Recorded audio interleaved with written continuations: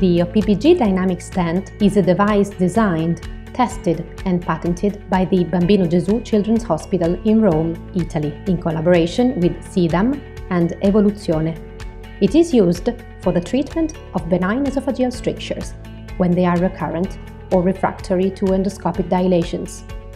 The OPPG dynamic stent maintains esophageal patency and at the same time allows the natural motility of the esophagus, as well as its dynamic dilation during swallowing and feeding. The packaging includes the stent incorporated in a nasogastric tube,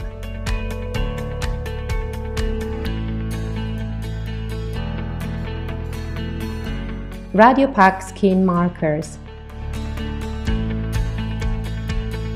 a small silicone bar for the retention of the tube at the patient's nostril,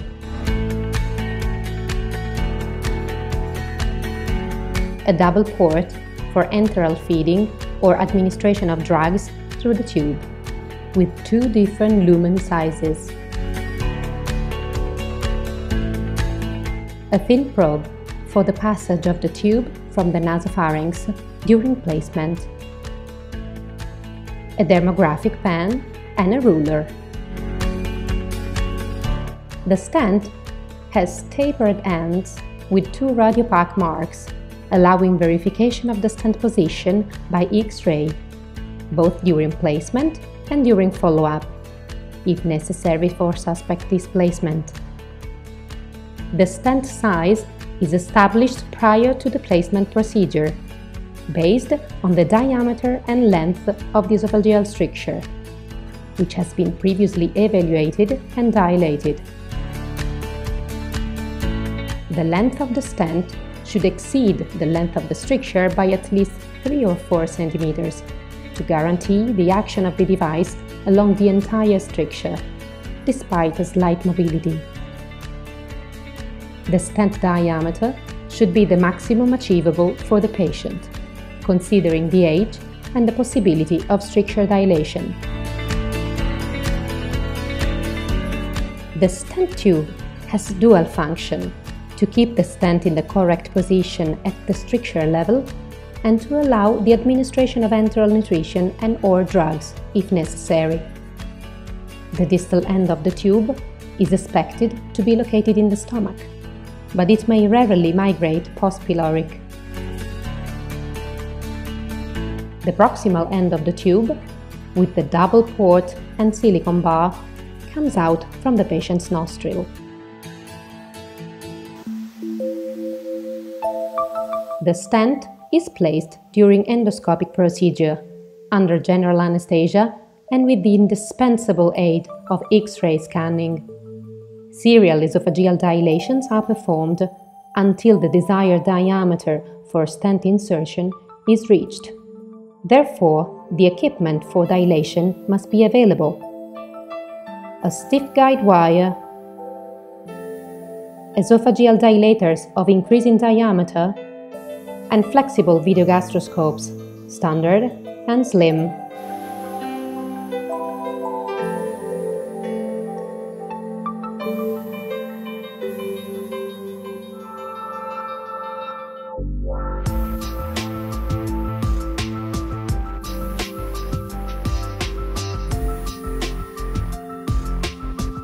The use of semi-rigid bougie dilators is recommended to achieve the appropriate caliber along the entire stricture.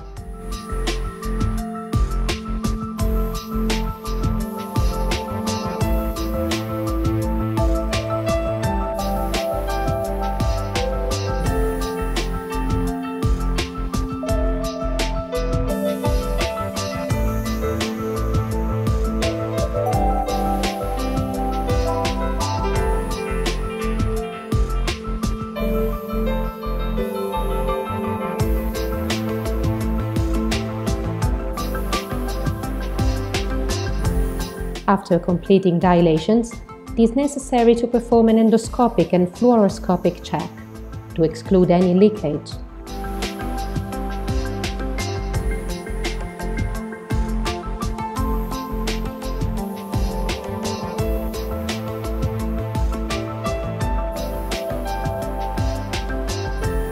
it is recommended to use an isotonic water-soluble contrast medium, injected through the operating channel of the endoscope. The residual contrast medium must be aspirated so as not to interfere with the following phases.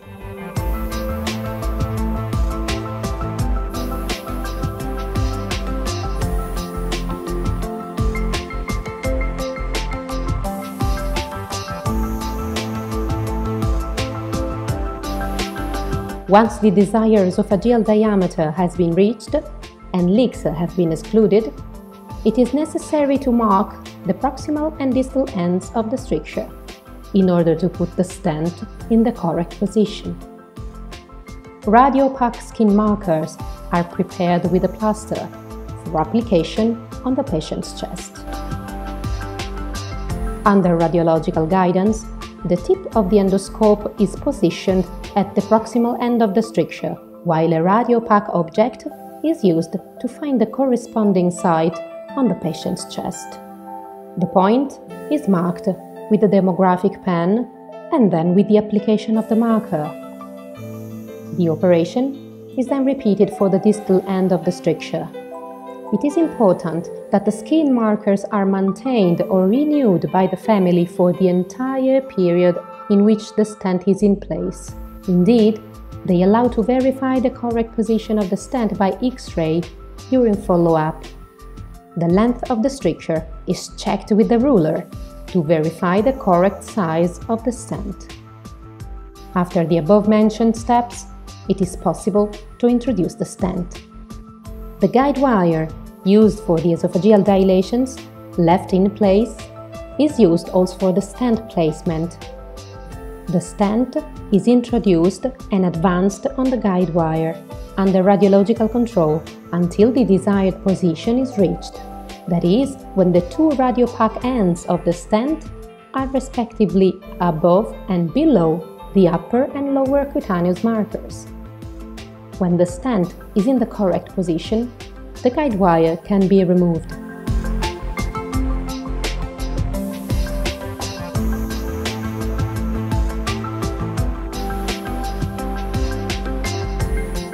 At this point, the stent tube comes out from the patient's mouth and it must be moved through the nostril.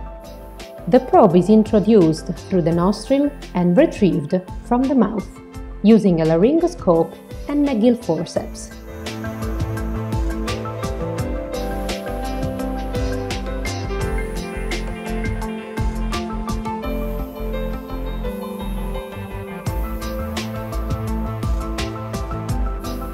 Then, it is inserted into the stent tube and retracted until the tube comes out of the nostril.